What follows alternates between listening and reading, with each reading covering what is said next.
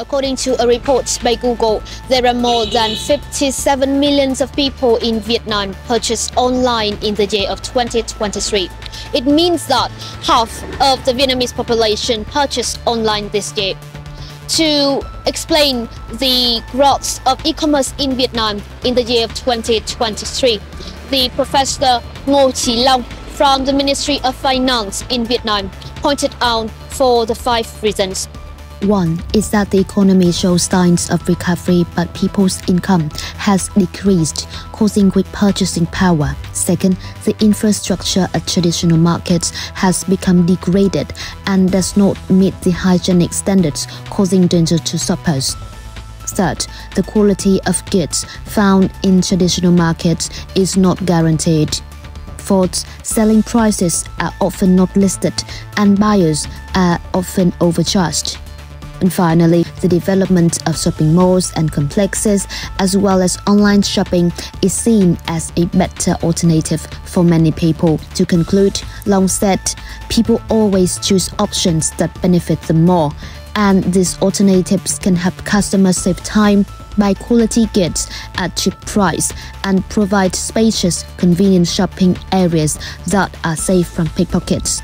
Nếu như em mua online thì nó sẽ tiết kiệm được cái thời gian mà em sẽ đi từng quán, từng địa điểm để em tìm xem có mặt hàng đấy không ấy. Trên các sàn thương mại điện tử ấy thì nó sẽ có cái mã giảm giá hoặc là free ship, nghĩa là lần giảm giá nhiều nhất của em là gần 200.000 trên tổng hóa đơn là 1 triệu. Nó tương ứng với là 30% trên hóa đơn ấy ạ.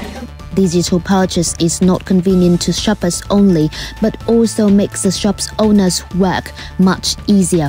Easier to set up the shopping space, easier to allocate the budget, and easier to manage the stocks. To a business, all of this is about to save money.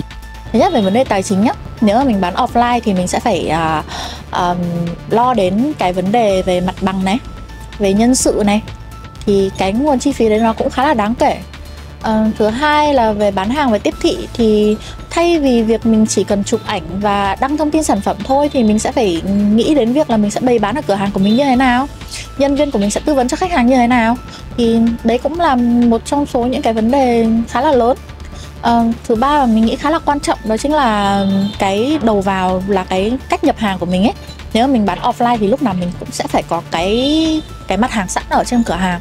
Nhưng mà nếu mà mình bán online thì mình có thể kiểu cân đối được là mình bán sản phẩm nào chạy hơn, mình sẽ nhập sản phẩm nào nhiều hơn để phù hợp với cái lượng bán trong cái khoảng thời gian đấy. Nếu mà hàng tồn kho mà mình không xử lý được thì nó cũng sẽ ảnh hưởng rất nhiều đến công việc kinh doanh ấy.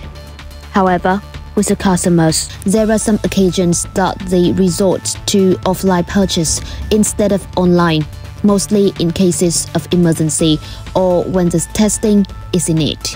Vì thứ nhất là em sẽ có thể thử được, em có thể test được cái sản phẩm đấy có phù hợp với mình không, mình mới mua được. Còn cái lúc mà em trong cái sự gấp gáp đấy, nếu như mà em đặt hàng online thì em phải mất một khoảng thời gian để em chờ.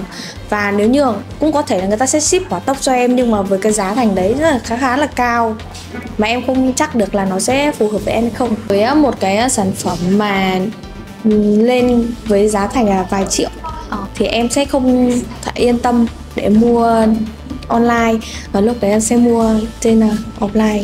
Even though the e-commerce in Vietnam are projected to boom from this year on, it may be hard to say that the whole economy would go digital this year, because the traditional purchase, like from the mart and supermarkets behind me, still remain their own value. A report by Google also said that the digital economy of Vietnam could reach to a number of $30 billion in the year of 2024 and $45 billion in the year of 2025. Tông Huyền Trang, reporting for C Today from Vietnam.